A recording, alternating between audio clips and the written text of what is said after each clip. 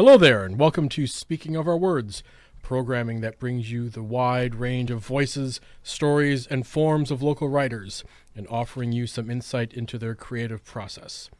My name is Chris DeGuire.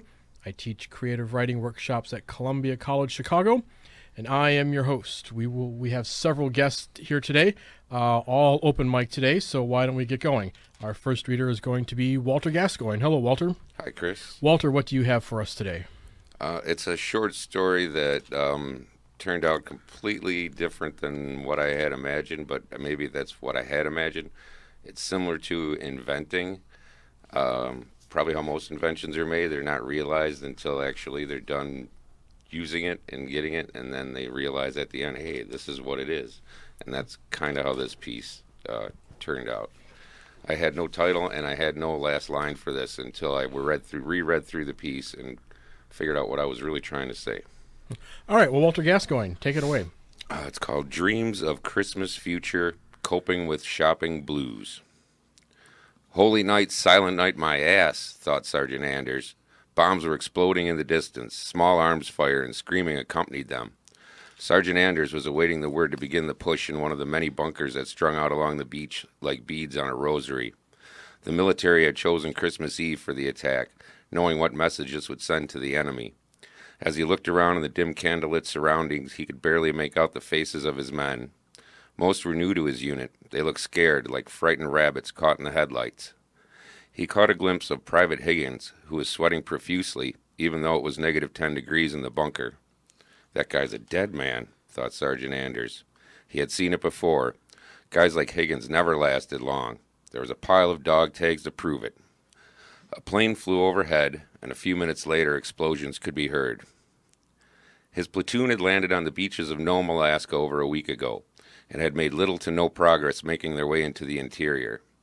The enemy was entrenched in the heart of the city, and the only way to take it back was through the use of infantry. The bombings were only being used to soften up key positions before the big push came. This would be the third attempt at trying to take the city. The first 2 times ended in disaster. The enemy had placed landmines in the roads leading into town, effectively blocking the paths that the armored vehicles needed to use to reach the inside of the town. Personnel carriers and tanks now dotted the landscape. Their burned-out husks reminded Anders of chestnuts his mother used to cook during the holidays. She would lay them on the porch railing to cool, steam escaping upwards into the cold night. Sergeant Anders was lucky enough to have survived the first 2 attempts. He did not think he could survive the third. He vividly remembered the second push into the city. It had been a furious clash. Troops were battling for every square inch of land. Door to door and street by street, Sergeant Anders and his men fought with bravery and cunning. They were outnumbered and outgunned, but through sheer determination and many casualties, they slowly advanced into the heart of the city. When they reached what could be called the town square, the fighting grew less, and a stillness hung about the air. It was then that their courage waned. When they saw what made even the hardest of men tremble, their faces turned pale, and more than one man doubled over to vomit into the blood-soaked streets. The enemy had taken the bodies of women and children and, like grotesque ornaments, had hung them from the telephone cables. They were disemboweled, and Christmas lights had been strung throughout their bodies, twinkling on and off, making the dried blood turn from red to black. By the look on the dead people's faces, they must have been alive when the torture had occurred. While the men were in shock, the enemy surged forward like thousands of angry ants, swarming over the entire regiment, decimating all but a few. Sergeant Anders was one of the lucky ones who made it back, but not without scars, both inside and out. Who would have thought an attack would ever come from the North Pole?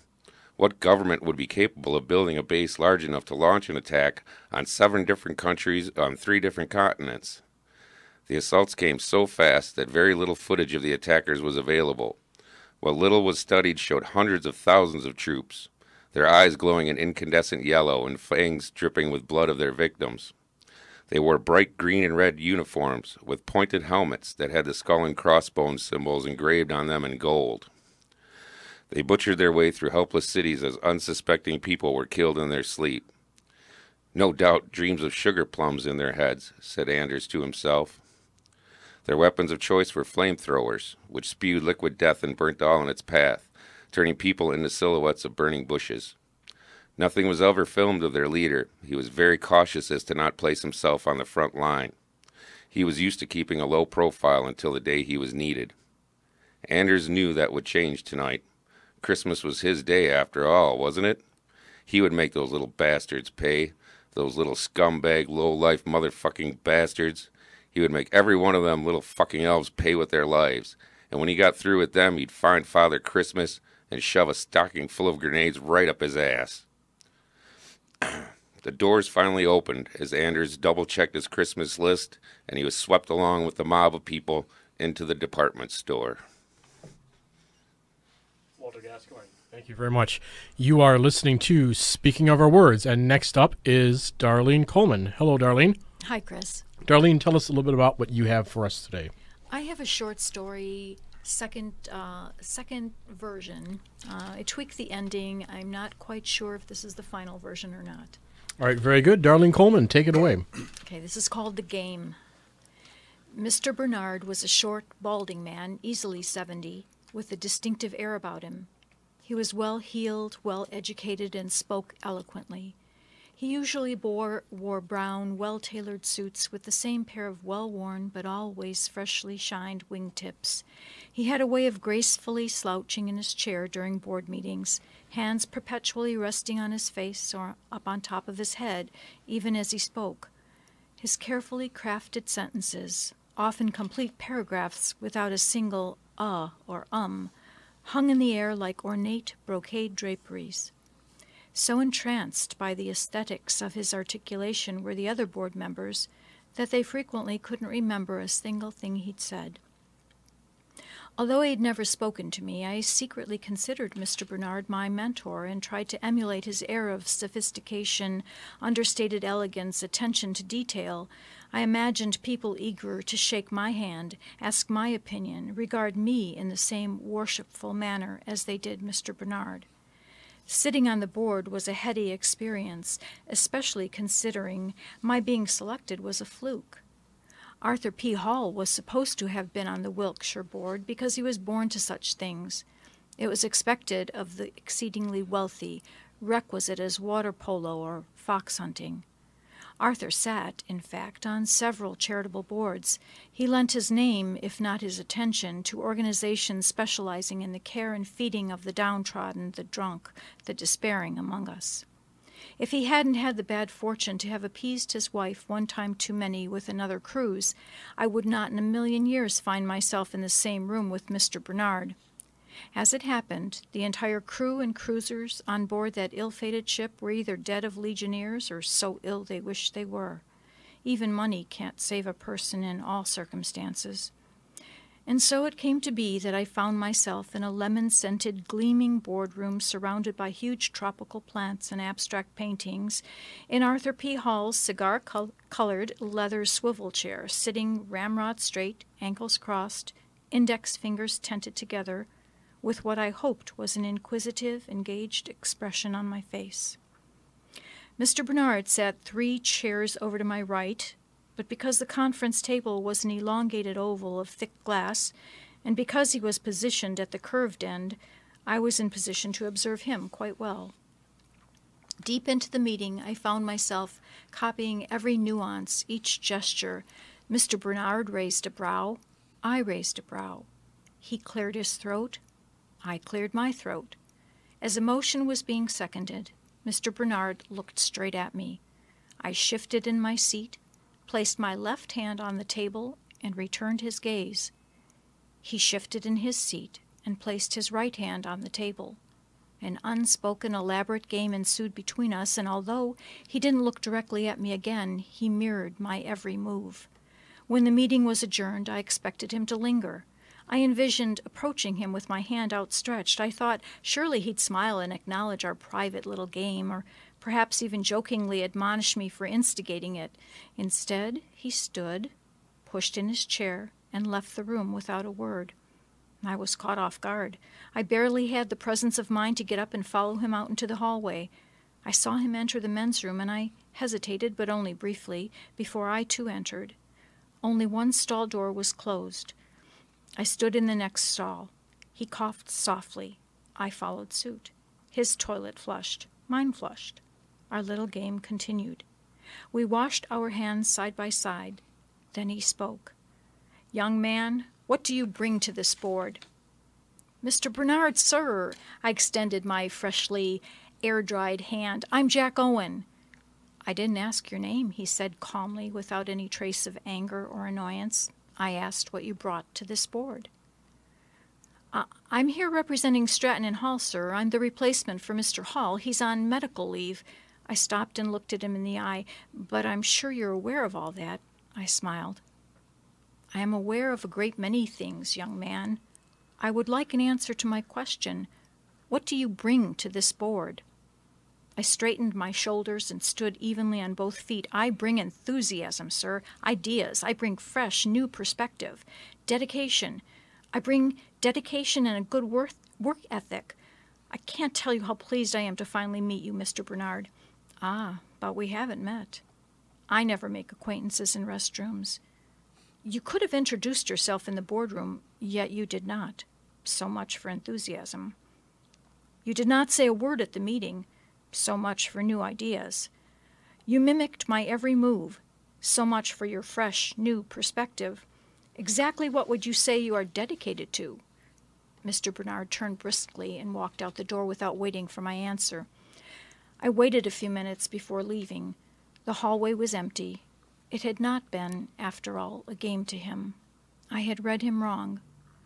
I was nearly out of breath as I ran across the parking lot. "Please wait, Mr. Bernard." I heard a car door slam and an engine start up. I saw the brake lights on a dark green sedan with tinted windows as it backed slowly out of a parking space. I ran towards the car, waving my hands. The car kept moving. I turned, ran for my Jeep, gunned it, and drove after Mr. Bernard. At the first stoplight, his left turn signal went on, and I was able to pull into the turning lane 2 cars behind him. There was oncoming traffic, and I had to wait until the light was yellow to turn. I thought for sure I'd lost him. But then I saw the dark-windowed sedan up ahead. By the second stoplight, I caught up. I was right behind him. We drove in tandem for a quarter-mile or so. My eyes were glued to his taillights. He turned right down a narrow, one-way street. The block was run down, full of old houses with boarded-up windows and missing shingles, stacks of old tires, busted furniture strewn about the yards. This can't be where he lives, I thought. Just as his car door swung open, I yelled through my open window, "Please, forgive me, Mr. Bernard. I've a lot to offer this board. Give me another chance. Let me prove myself. I didn't mean to mimic you. I thought we were playing a little game. My mistake." "Your mistake, all right, buddy," said the man, walking towards me with a tire iron. "But this is no game, dude." The tire iron came crashing down on the Jeep's front fender. I reached for the window control. "If you shut that window, I'll smash it and your face, too." I drew my hand back and looked at his face. "Oh, my God, you're not... I didn't mean to follow you. I thought you were someone else. Get out of the car, now. I ain't playing, dude." I thought about flooring it. Maybe he wouldn't follow. Instead, I opened the car door and slowly got out. He stood with his feet shoulder-width apart, a doughy man whose gut hung over grimy work pants. He stood there as if surprised I had done what he'd asked and gotten out of the car. When I slowly reached my right hand up to loosen my tie, he flinched. I did my best to channel Mr. Bernard. I cocked my chin, narrowed my eyes, and bellowed, "Do you know who I am, sir?" I half expected him to laugh, but he just stood there. I continued, "What do you propose we do about this situation? This was a case of mistaken identity. I offered you an apology, and you, sir, severely damaged my car and threatened my life. Those are felonious charges. You are aware of that, are you not?" The man shook his head as he stepped backwards. "You're funky nuts, dude." He tossed the tire iron into his car, got in, slammed the door, and peeled off. The transformation was complete. I was Mr. Bernard. I smiled into my rear-view mirror. "I'll show you what I bring to the board. Game on." Darleen Coleman, thank you very much. All right, next up is going to be Jeff Sturycz. Hello, Jeff. How you doing, Chris? Pretty good, pretty good. Jeff, tell us a little bit about what you have today. Well, I brought some poetry, a few from a collection of a poetry book I'm assembling called "You're Not an Angel." And I brought 4 today. So, All right, very good. Jeff Sturycz, take it away. okay. This first one is called The Kiss. A kiss, 2 steps, I am closer. I am underneath her once distant breath now. I feel like summer and alive. Yet my eyes slip away, unlike you would see in a fairy tale. The beating of my heart flew wildly, much like children play freely. She lifts my chin slow, gentle, and her smile lines greet this rare shyness. And for what seems like days, I see myself inside her eyes, happy to be her secret muse. Flowers dipped in sugar is her taste. Soft, plush, and moist is her warmth. New Year's in September, and I feel drunk. I lost my words within a rare heavenly kiss. Waves of kisses roll in, each one just as beautiful as the first. I wanted to stay there, right there, just to let this passion rise and fall and rise for her kiss.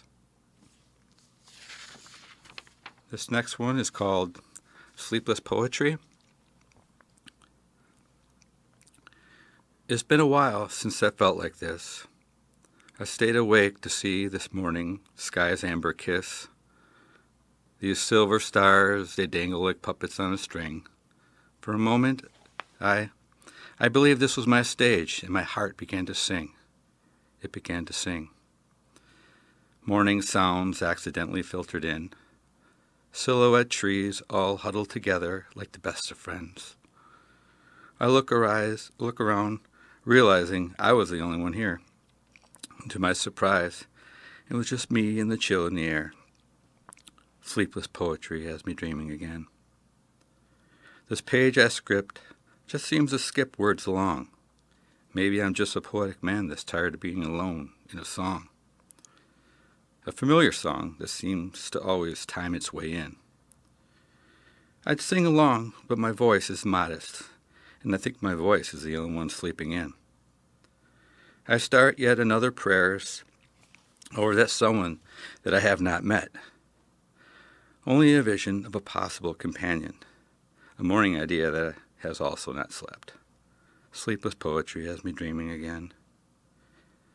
I find my heart happy in this place, though still I feel stranded on top of my own personal Ferris wheel. This above the trees sweeping wind, it's still whispering to me. In subtitles, they answer, but only in prayer, softly among the breeze. It's a long way for a kiss to blow, if you ask me. Who really cares if all I need is one final heart to pour mine into? Fast or slow, that's just me. Sleepless poetry has me dreaming again. This next one's called Weary Words. It is in the way that a lonely tree's empty swing glides, and if you close your eyes and listen closely, you can love the voice that a whisper hides. It is in a way that a promise assures you that it understands. The remains of trust is all that you have. The undying truth and a shared kiss, an endless smile that somehow has found its end. It is in the way that a heart feels that it cannot stay anymore. In all those moments that never really wanted to carry tears this far. An invisible kiss was teetering on the many waves racing to a shore. It is in a way that a melody shares the sway with weary words. It is a leaf that cannot bear another windfall, and for what feels like a pending life, that mentions how it feels awkward, but yet her memory still stays now, just for that season somehow, among weary words. And this last one is titled Never Good at Goodbyes. I painted myself into another position, standing right in a stormy disposition. Will it ever go away? Will it ever stay? Will it ever become a part of me, a heart, a perfect consistency. You know, I was never good at goodbyes. I thought to myself that you'd be coming back this way, someday, somehow. Could someone tell her that I just couldn't wait? Yesterday's thought that no one could ever get inside. I hide the truth. Damn this face that shows the proof that I was never good at goodbyes. Something would have been nice to hear. Tangled, intricate measures, my dear. You prepared me for the worst. Damn this life's landslide. I slid into this learning curve. But today I ran too far until I ran to this parallel. Yesterday I would have called it a living hell. Again, I was never good at goodbyes. It's funny, I've washed away just about everything. Still at times your memory rushes right in. Maybe I should have washed my mind. I should have known better, and yes, better should have known. Known somehow how to sidestep all this, cope with this. I was never good at goodbyes. My great fate of necessities, I think I've perished in these thoughts. I've questioned my sensitivity, and the rest will just wander along. Does opportunity ever knock for the second time? I suppose I just have to be good to myself, and maybe I'll find that there is a place for everything, and we'll just have to have the patience. It still remains that everyone should try, yet still, it's never good at goodbyes. Jeff Sturycz, thank you very much. You are listening to Speaking of Our Words. And our next reader is going to be Jim Janus. Hello, Jim. Hi, Chris. Jim, tell us a little bit about what you have for us today. Just a short story. This is kind of in draft phase right now, a little prototype based very loosely on A Christmas Carol. All right, very good. Jim Janus, take it away. The prisoner looked up through the blackness to the deep blue beyond the rectangular opening of the brick wall and out to the pinpoints of stars that shimmered through the crisp, frozen air, which had no choice but to enter his cell. Through the opening, the hard silence was softened by a faint, continuing sound, distant singing, a combination of young boys' and young girls' voices. The prisoner could not tell the words, but from the sweet melody, he sensed hope. The thick metal door opened and closed with a bang. "Get up! It's time again for the machine." The prisoner shivered. "Please, sir, I beg you, let's take this night off." "How dare you talk to me like that?" The jailer rattled his key in the iron box attached to the bars. "But tonight?" "What about tonight?" The jailer grabbed the prisoner by the arm and walked him to the shining metal table on wheels. "Sit." "It's your Christmas Eve, sir." "How dare you mention something of my religion? Lie down." "There's a similar day in my religion, sir." "Stop talking. Give me your left arm." And the jailer pulled the leather strap securing the prisoner's arm to the gurney.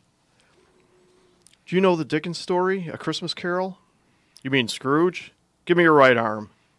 "Yes, in a way, you are like the Ebenezer." "He was a businessman and a miser. I'm neither. Give me your left leg." "Ebenezer had a heart, a very capable heart. And I think you too, sir, are able to feel, to love." The prisoner's boldness angered the jailer. "Don't talk to me about the ability to love. You brought death to my country, the greatest country in the world. Give me your right leg." "Your great country considers one innocent until proof of guilt." "For a citizen. You're not a citizen. You're an enemy combatant. Lift your head." The jailer placed a metal ring above the prisoner's ears. "Even for an enemy combatant, sir, your country prefers to have proof." "It's exactly why I bring you to this machine every day." The jailer connected a number of long, coiled wires between the machine, the metal ring, and parts of the prisoner. The prisoner challenged, "This machine somehow produces proof?" "It's supposed to make you talk. I know you have information you're not telling me." On the metal front of the machine, the jailer flipped a switch, and the word "Ready" appeared in dark gray on a light gray background. A number of dark LEDs on the panel blazed green. On the first day, I told you everything I know. You told me nothing. Maybe you're beating it. From the top of the machine, the jailer picked up a paper-bound manual and began to leaf through the pages. The prisoner continued. I assure you, sir, your machine cannot be beat. We've trained some of our agents, subjected them to a number of techniques, so that if captured, they do not reveal anything. The jailer's attention was drawn to a particular page in the manual. The prisoner challenged, So you too have secrets? Perhaps secrets from your own citizens? The jailer became angry again. Look, this isn't a child's world. There's real bad guys out there, cowards who want to destroy our peace. Our citizens want protection, but few want the dirtiness of the job. And when you flip that switch, and the electricity vibrates in infinite, jagged, needle-like waves through each of my nerves, and my brain becomes an electrical storm, you're protecting your country? Shut up! Listen through the window. Listen to their voices. Tonight, it is a child's world. Can't we take the night off? Can't we, Ebenezer, sir? The prisoner turned his head to the side and strained to look up through the window, to the deep blue beyond the rectangular opening of the brick wall, and out to the pinpoints of stars that shimmered through the crisp, frozen air. And the children's voices continued forever. That also reminds me a little bit of In the Penal Colony by Franz Kafka. I don't know if you're familiar with that story. Yeah. Jim Janus, thank you very much. All right, our next reader is going to be Jim Payne. Hello, Jim. Hiya, Chris. Jim, tell us a little bit about what you have for us today. This is a little different because it's not fiction. It has to do with a real incident that happened in Kenosha last month where a father brutally murdered his 11-month-old daughter and beat up his wife trying to defend her. And so it doesn't actually, their characters are not fiction. The names are real, the places, the incident, because it's also intended not just as a story for the reader, but for the audience to be able to try and grasp of how such a tragedy could happen. Yeah. All right, Jim Payne, take it away. This is about the horror of human destruction, about harm, pain, and suffering, and about how mental illness destroyed the lives of 3 people as they knew it. But it's also about how strength, support, and compassion can light the way out of the dark void that violence and insanity and fear can lead us into. I have physically touched each of these 3 people, and they have touched my life forever. The first person is Russell Rose. He is a tall, handsome man, always wearing a fashionable fedora. He sings in his church choir, addresses his congregation about his marvelous life, and I attended church with him. He and April Lamprey were in love, almost married, and 11 months ago she gave birth to the love of her life, Serenity. Russell was excited about his daughter and played with her, and she giggled and smiled, as did April when he would pick her up and hug her. For a while, his church and his family life were secret refuges for him. Because of being so confident about himself, no one knew that he feared something inside himself, but some wondered if he were for real. In a class, Russell spoke about his future. There was an eerie, lilted tone and a strange look in his eye like he was seeing a unicorn. He told us, "I'll be a millionaire now." It was clear he expected just that to happen to him soon. He was barely earning a living now. We couldn't comment. His claim was too strange. There are many of us who have suffered at some time from emotional struggles that threaten to overwhelm us.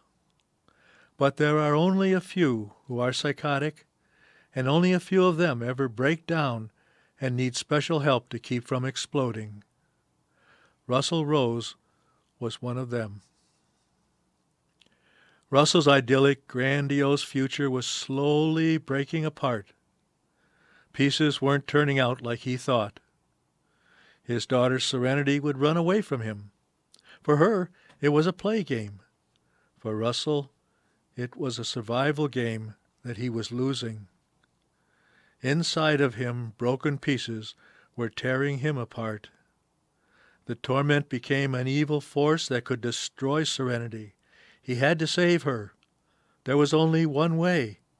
He had to get rid of April and destroy Serenity before the evil consumed her. He had to act. In a vicious attack, he beat April when she wouldn't leave and tried to shield Serenity. Then, grabbing Serenity, he lifted her over his head and smashed her to the ground and beat her. The little child's scream was heard by a neighbor who was able to get April out of the house, but it was too late for Serenity. She lay on the floor, twisted in death. The raging inferno inside Russell burst out, and he set fire to the house.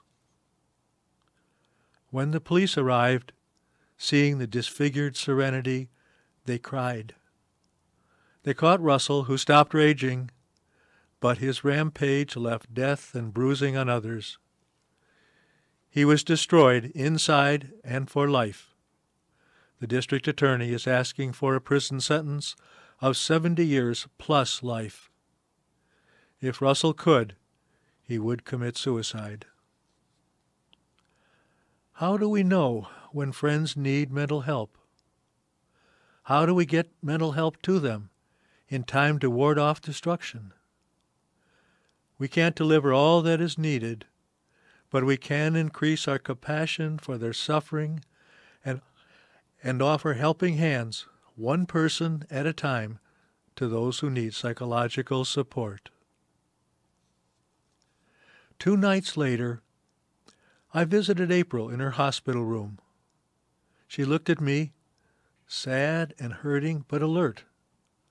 I was drawn to the appealing look on her bruised face and reached out gently to touch her arm. Immediately, she pulled back and firmly but gently, "Please don't touch me, that hurts." I looked down at the arm I had touched. It was bruised black in large blotches from her wrist to her shoulder. She lifted it, and I saw more horrible damage under her arm, all the way up to her armpit. She was sitting, propped up in bed in her hospital gown, holding an ice pack on her other damaged hand, 2 fingers nearly bitten off. But her eyes told me to stay. She needed caring people. After her eyes sincerely welcomed me, I looked around the room for the first time. April wasn't alone. There were 6 smiling people now talking to her, and she was responding to them, slowly but gladly, in spite of her pain. She was listening and talking to them. Her loving mother and father had been sitting with her for 2 days and nights. There were 4 other relatives, 2 from Ohio, keeping up a conversation with her, almost chatty, as they also adjusted to her tragedy. They were a family, each speaking randomly, some joking, commenting on each other's thoughts, but mostly about April's tragedy. Looking at her eyes, darkened with bruises and grief, I commented that she must be sad, and that it would last a long time, a very long time. She kept looking at me and said slowly but with acceptance, "I know." April was starting to own her fears and grieving. I was amazed by her courage. It will take a lot of time and tears, but April is a brave lady. I better realized how strong a person April is when one of her family ventured that maybe there could be one good thing that can come out of this tragedy. Maybe what April has suffered can alert other women to leave before being hurt.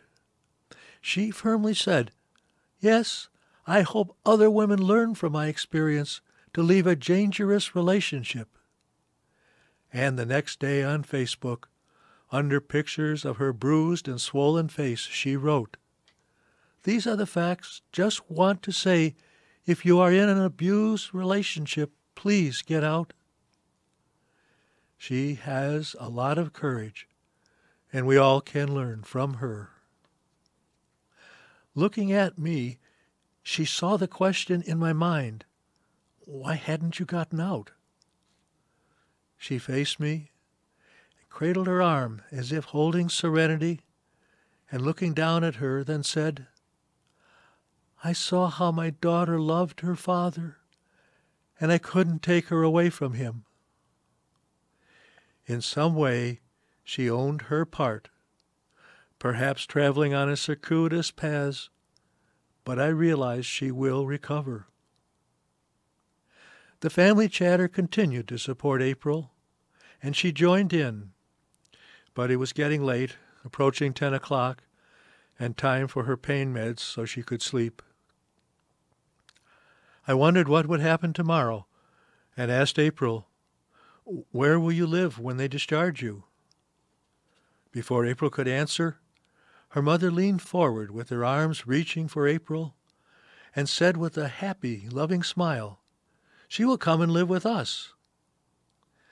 April was a 27-year-old young woman who had gone through the normal hassle to leave her parents' home and go on her own. Now she had to go back. She looked at her mother, her eyes accepting her loving invite, and said with a little twinkle, "My mom never really cut the umbilical cord." We all laughed, for April had a home.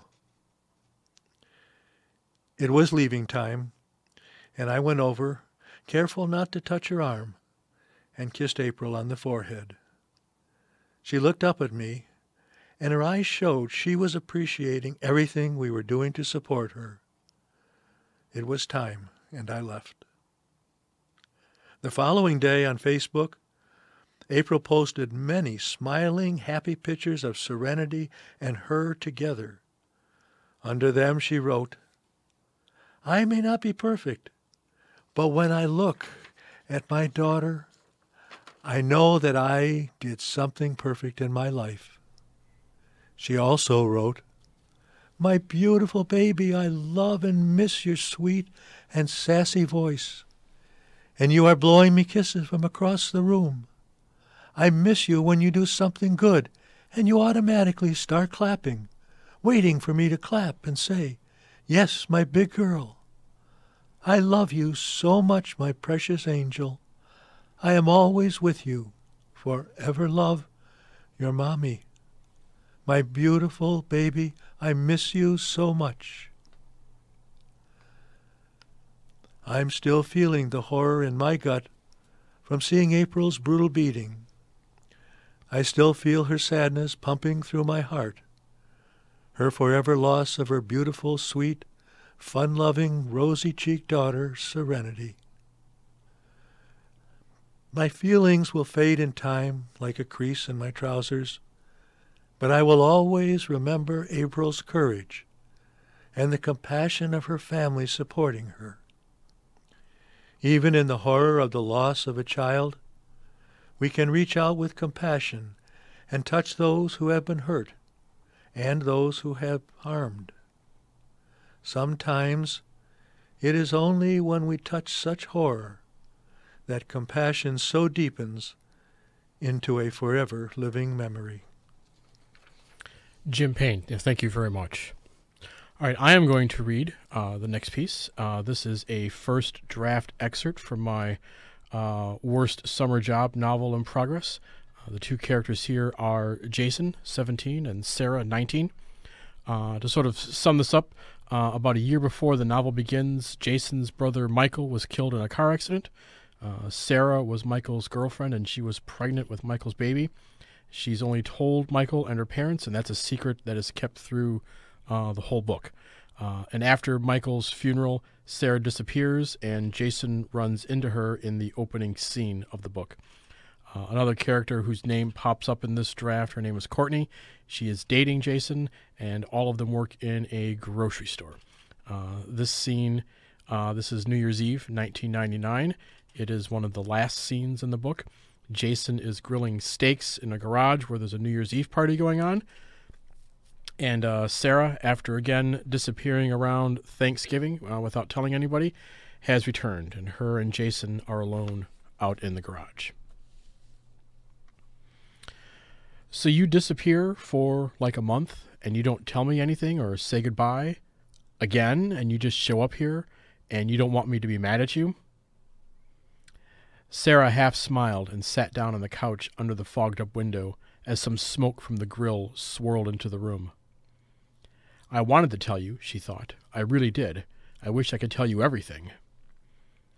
Instead, she just answered, I'm sorry, and she knew it didn't sound right.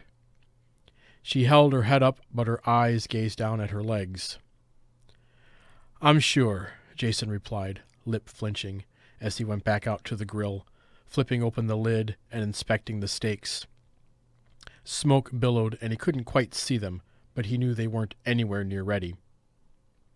He wanted to tell her how angry he was with her, because it felt exactly like it did over a year ago.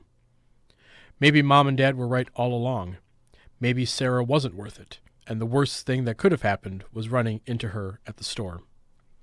But deep down, he didn't believe that.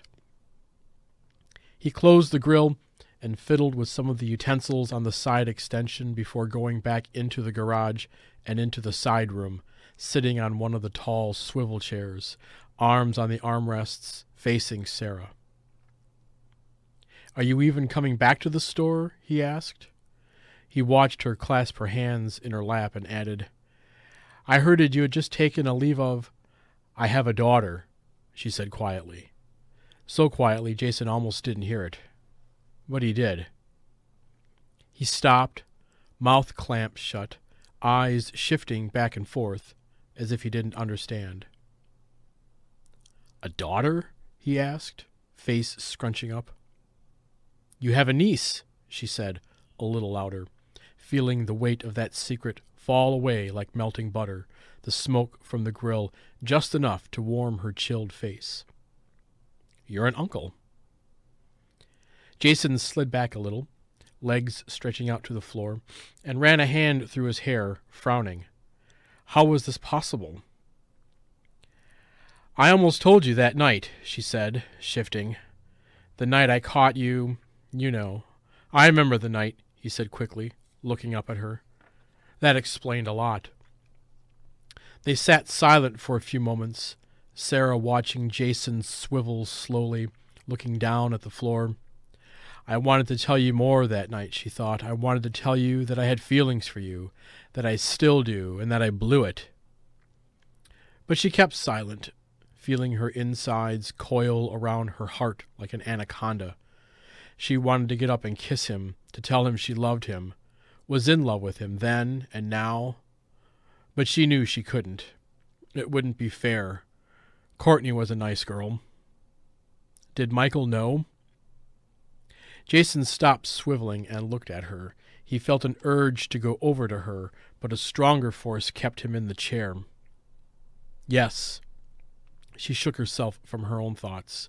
Yes, he did. I told him that same night, right before I came upstairs. He didn't take it well. No. She clasped her hands again and crossed her legs. It didn't feel as warm anymore, even though the steaks sizzled furiously outside. Do my parents know? He hoped that would explain even more. I didn't tell them. My parents begged me to tell you guys, but I didn't even tell them until a month after the funeral. Why, do you think your parents know? I don't know. It would explain a lot more. Do you think your parents told mine? I told them not to, that I would do it eventually. When? He wanted to ask. Then he shrugged. That might also explain a lot to my parents, why Michael started drinking. Your brother wasn't a drinker, and he wasn't drunk the night of the accident. Jason frowned at her. But I thought, yeah, I guess legally he was drunk. He'd only had 2 beers, though. But I guess between the news and the crowd he'd fallen with, I don't know. What do you mean? He'd been making a lot of bad choices. One was his friends, some of the guys from the team. They were a bad influence on him, and I didn't like it. I almost broke up with him. Jason sat up, scratching his chin. This was too much. Way too much. What's her name? Lisa. Jason cracked a smile. Is she cute? Adorable. I'm sure. Can I meet her? I want you to, Jason, yes. Soon? Yes, but that's kind of the reason I've been gone. She got real sick last month. She's okay, but I needed time off. Time to think about things. Yeah, I need to process too. Like a lot. And that's where this draft stops. All right, so our last piece today is going to be by Richard Bell. Richard Bell cannot be here with us today, so Lisa Adamowicz Kless is going to read Rich's piece. And I do believe this is a piece that we heard on our last show, but I know this is a Christmas piece, and seeing as how is the time of this recording that Christmas is less than a week away, I believe this is an appropriate Richard Bell story. All right. Hello, Lisa. Hello. All right. So you've got the story by Rich. Take it away. All right. So this is titled Rudolph the Red-Nosed Reindeer. Sure, there are a lot of Christmas stories about Santa, but I've always wondered, where did Rudolph get his red nose from? So I did a little research and discovered the following theories. Some claim that when he was young, he was helping to put up the Christmas lights at the North Pole, and he slipped and fell off the ladder head first into a box of multicolored lights, and a really big red one got jammed up his nose. The reason it glows is because of all the radiation that comes from the sun and gets concentrated at the poles due to some weird magnetic field that only a few people really understand. Santa and the surgeons tried to remove the bulb from his nose, but discovered it went in very deep, and taking it out would risk permanent brain damage.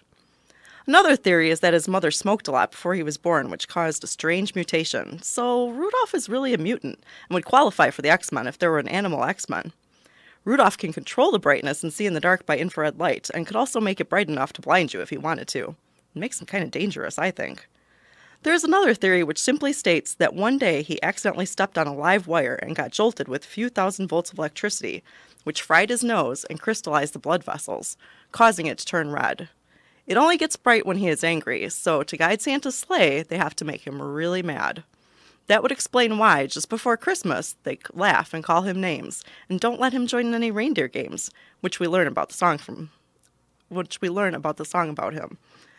Now, it's not so mysterious, is it? They have a good reason, and he gets so mad that Santa has to intervene at the last minute, so there's enough glow left to guide the sleigh, but so Rudolph doesn't murder all the other reindeer while they're asleep. The elves put Rudolph on a suicide watch at that time. Finally, there's a theory that during the off-season, Rudolph and his family lived at Chernobyl in Russia, where they had that terrible nuclear accident. But that would not explain why his nose was red beforehand, so we can rule that out. We can also be glad that he is not referred to as Rudolph the Brown-Nosed Reindeer, which would be more of a social commentary. There's no indication that his nose was ever any other color but red. Then again, maybe he's been a communist all this time. Merry Christmas, comrade! All right, Lisa Adamowicz Kless. Thank you very much.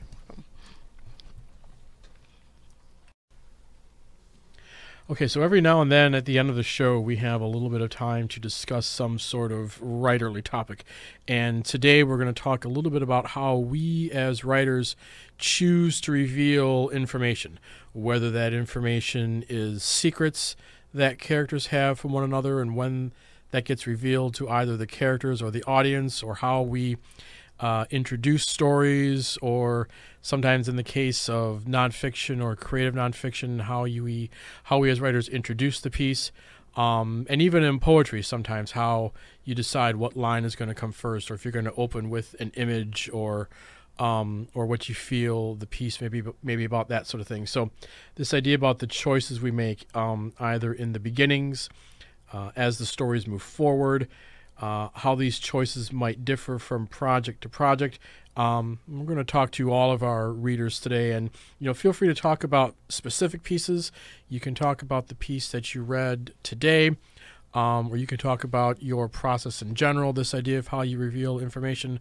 I know, speaking from my standpoint, a lot of the stories that I write, I'm interested in secrets that people keep from one another, particular families who don't tell other family members very important things. And with this particular piece that I'm working on, this idea of when to reveal when Sarah was pregnant, and it's sort of hinted at a lot, in the first draft here, and I'm debating whether or not I want the audience to know that up front, or if I want the audience to realize it at the very end here when the character of Jason understands it.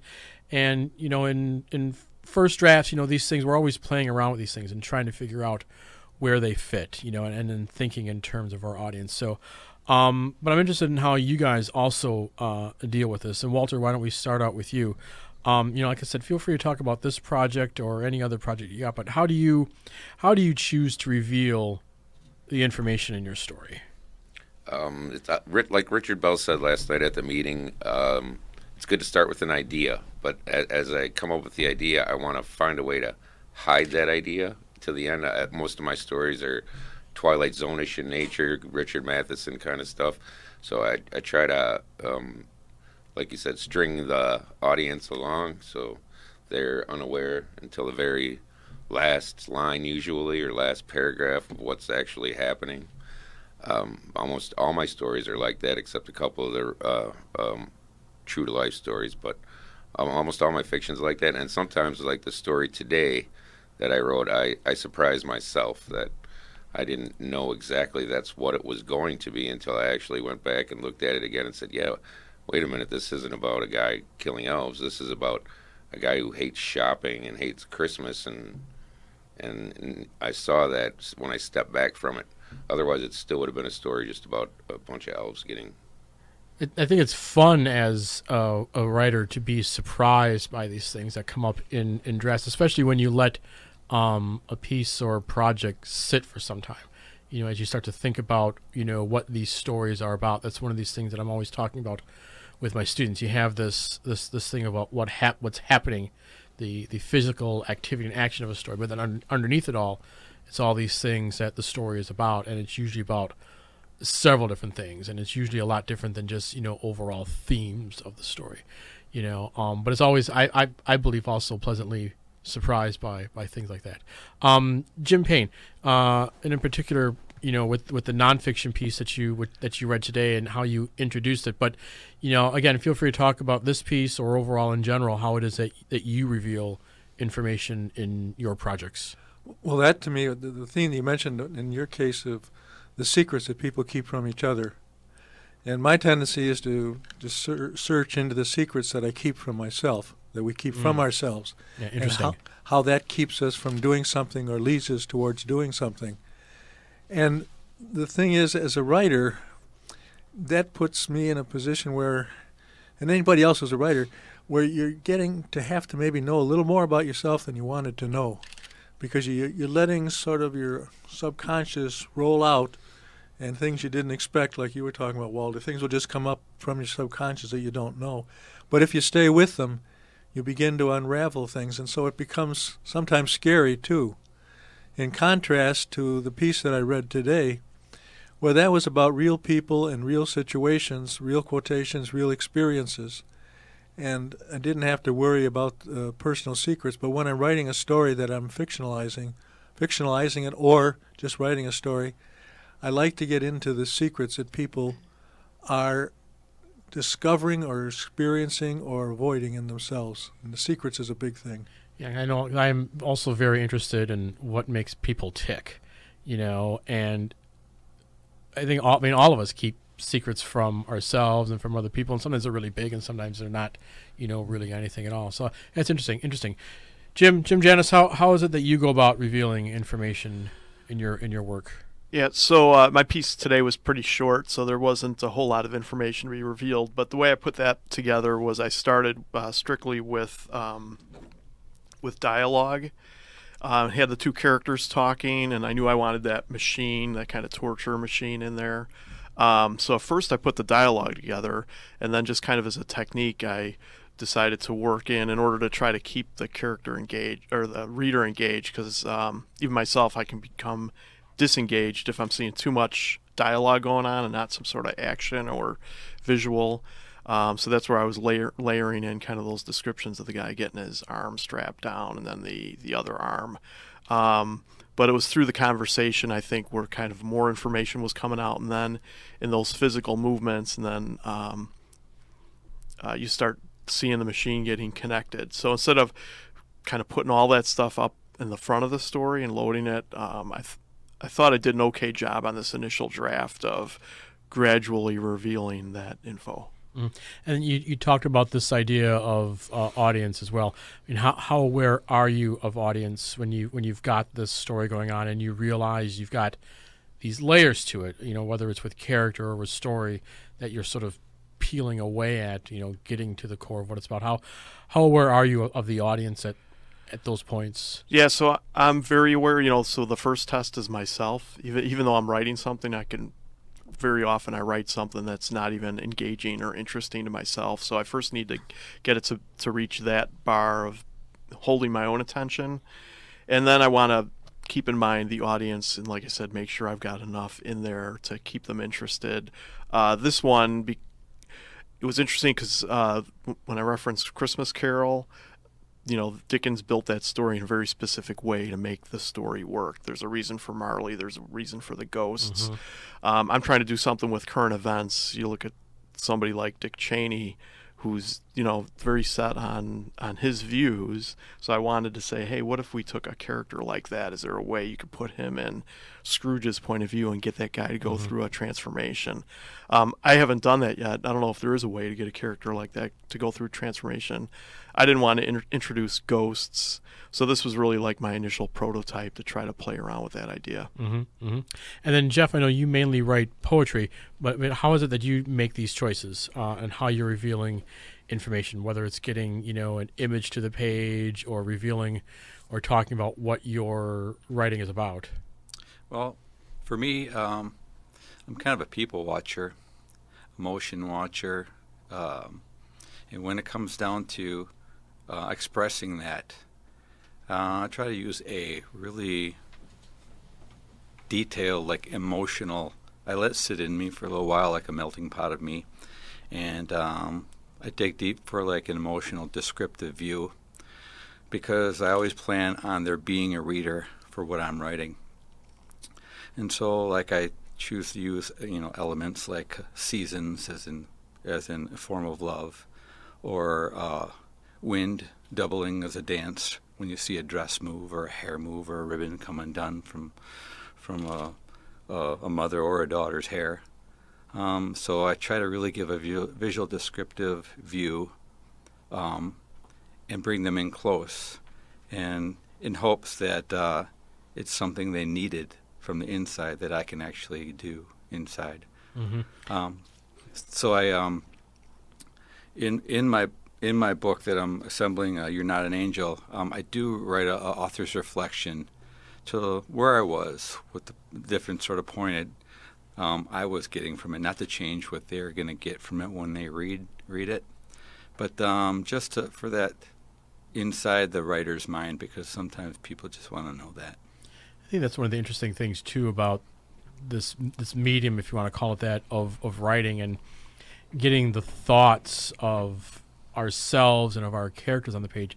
It's a lot different than what a movie or a television show can do. This idea of revealing what is going through a character's mind. Like in my case here with this girl who was pregnant and gave birth. I've been debating on whether or not I want to follow her point of view through the whole story, because if I do, it's going to have to come out very early that she's pregnant. And, I just wonder if that's, something I want the audience to know, or if I just want the audience to think about it. I'm just not quite sure. So everything, is in a draft process. Still trying to figure things out. Darleen, how is it that you reveal information? How do you get to this stuff?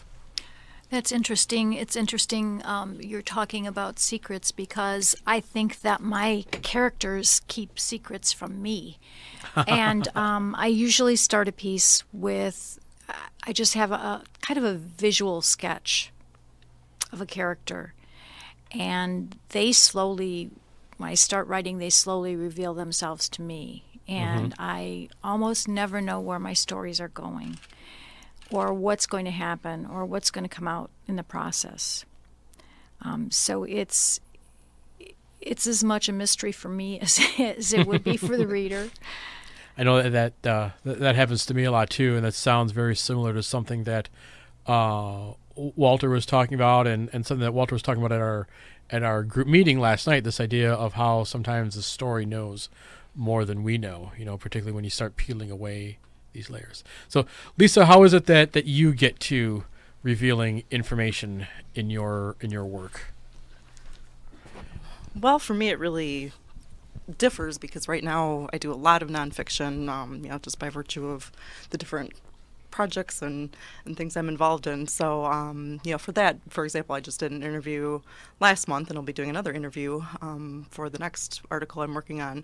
So, for that, the whole purpose is to reveal information, but again, you have to do it in a measured way so that it's still interesting. Yeah. But I am working on a short story. Been working on it for a very long time. But with that, I'm having, a little bit of a challenge because with that, I really want to be careful in how I'm revealing the information that I think it's going to be really important that sort of the secrets or the surprises of the story are being revealed in a really specific sort of measured way.